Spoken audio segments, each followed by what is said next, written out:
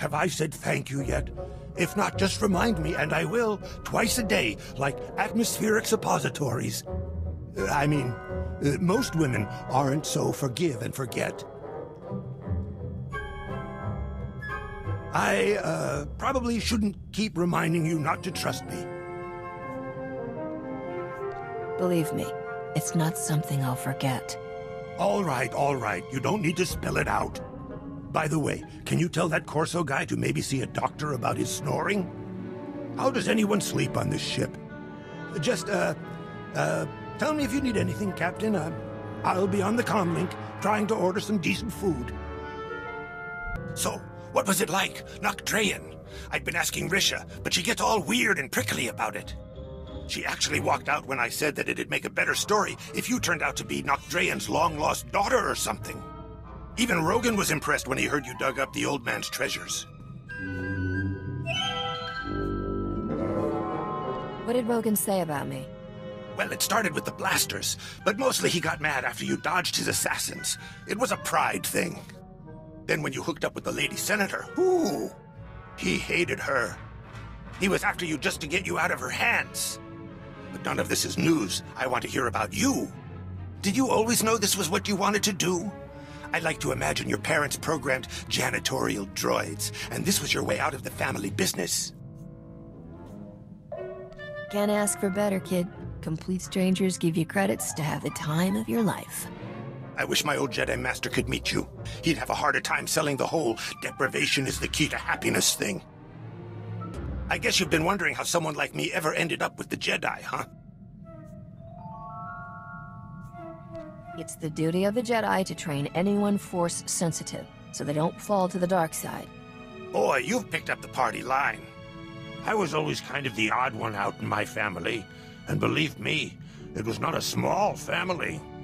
When they kicked me out, I went to Nar Shaddaa and met a Jedi who said all the weird stuff that happens to me is a connection to the Force. That must have been amazing. At first, I was imagining myself winning lightsaber duels, getting revenge on all the kids who laughed at me. But it turns out revenge isn't part of the Jedi lifestyle.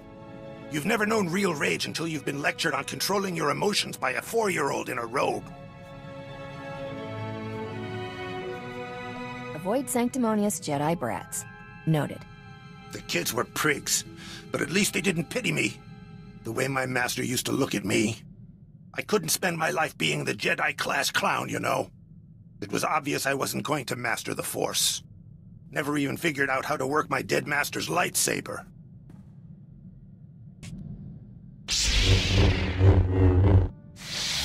So, have I been looking any more convincing with the lightsaber? I mean, it's about as much use to me in a fight as a glow-in-the-dark belt buckle. But I figure if I wave it around, maybe it'll scare people off. You think you can get me one of those? I'll keep my eye out.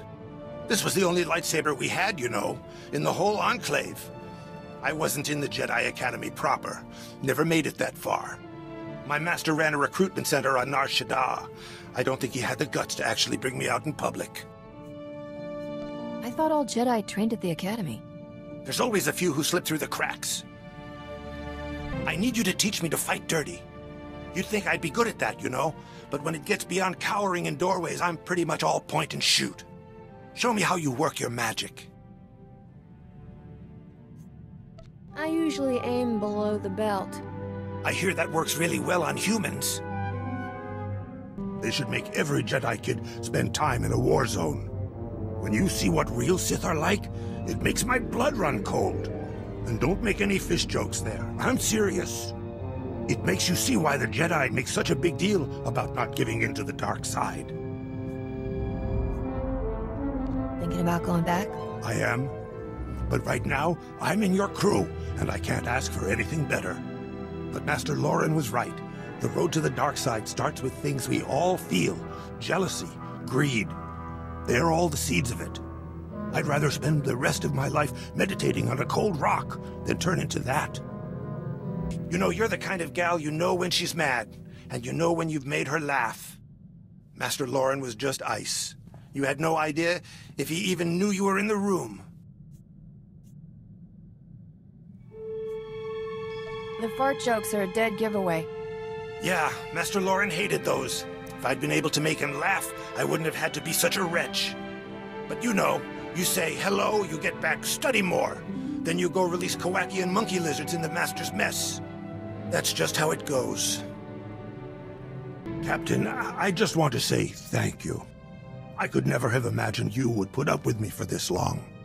When I first came on board with you, I thought it was going to be a few weeks at most before you left me on some isolated moon. Keep me laughing and you've got a bunk on this ship forever. Have you heard this one? There once was a Moncal from Dak. He wore a jetpack on his back. He liked to shoot blasters and fly even faster. He was a Mando Cal attack. No? Well, I'll come up with a better one. You're like my family, Captain. No one else has ever given me the kind of trust and respect I've had here. I'll never leave you.